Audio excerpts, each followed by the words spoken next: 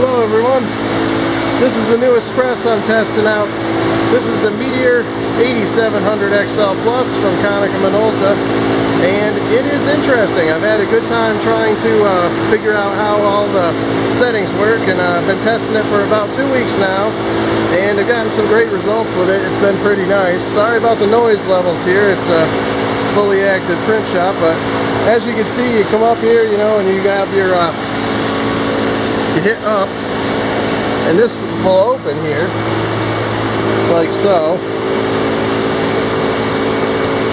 And it's kind of weird that there's no handle, you just have to actuate it open, but the way things work inside of here, you can see your paper stack is there, and this blows air and vacuum.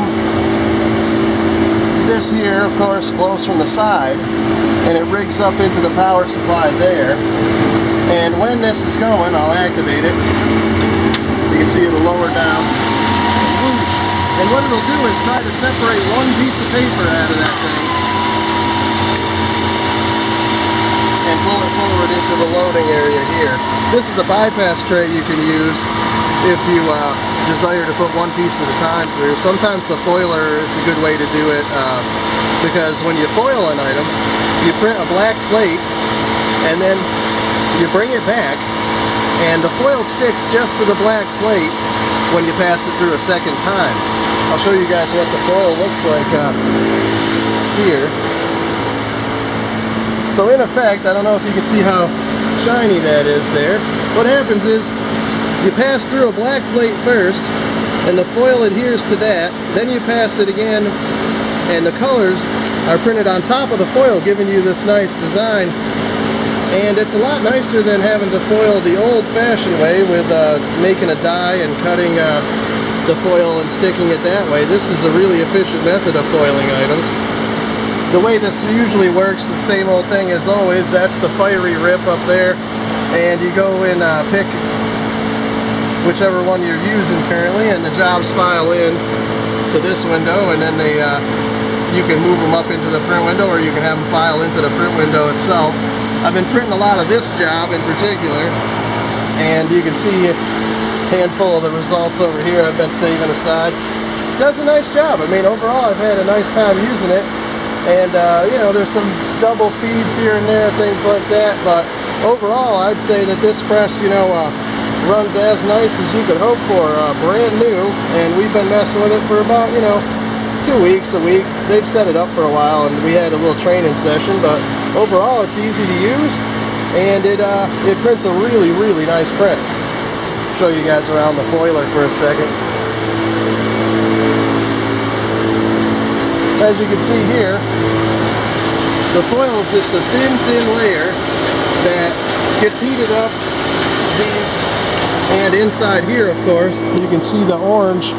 If you look in there, it's quite hot, and it'll heat up the foil and stick it to the black as it passes through there. Hey, how are you, man? Nice to see you. I was making it to begin the startup process of this machine. You turn it on here at the feeder, and then back here, right up there, next to the rip, turn it on again here, and then come over to the side of the foiler, turn it on there, yep, and then one more around here, right there at the stacker part. Now once everything is lit, release any catches that have been twisted by people or slapped here. Turn that. Now you can go ahead and set up the stacker first. You hit reset, then you hit upward, downward till it moves, upward till it moves, and then it should stay lit up there. That should leave it in auto mode. Some people do this, light up both, then tap the top to leave it in auto mode, but that should begin to stack for you. At the foiler, turn it on, or reset it if you'd like. It's reset.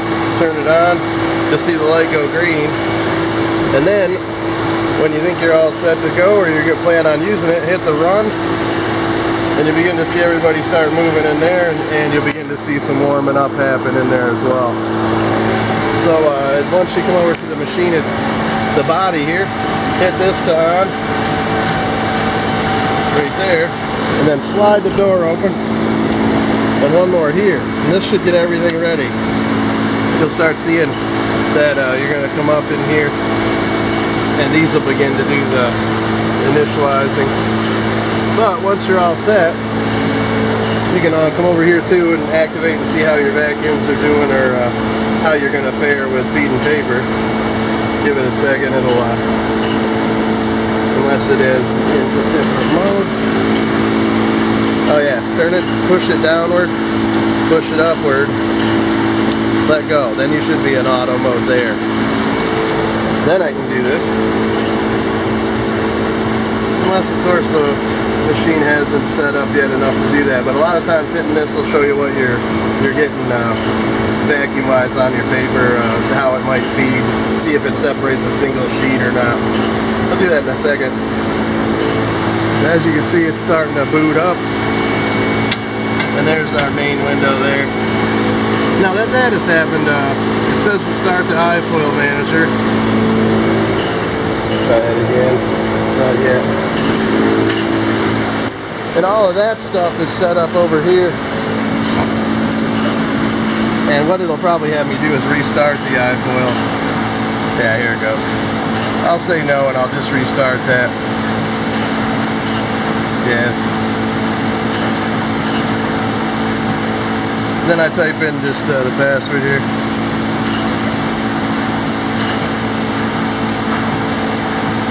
And then it should clear itself out. But once you've done this, give it about, say, 20 minutes, you know, to find itself and get everything warmed up and all that before you begin to send jobs to it. Otherwise, you may experience some toner flaking. I might have an example of that over here. Yeah, here we go. This could happen to you if you start too early, and you can see a lot of it has removed itself there. So don't jump right into it, but by the time it warms up you'll get this, so everything will be back to normal. You can see the difference. These pieces actually, if you do this a little bit, you'll get it to come right off on you. So you can see that, but diffuser just hadn't come up to temperature on that one. Anyway guys, this machine has been wonderful to use so far, and thank you for watching. I've had a good time.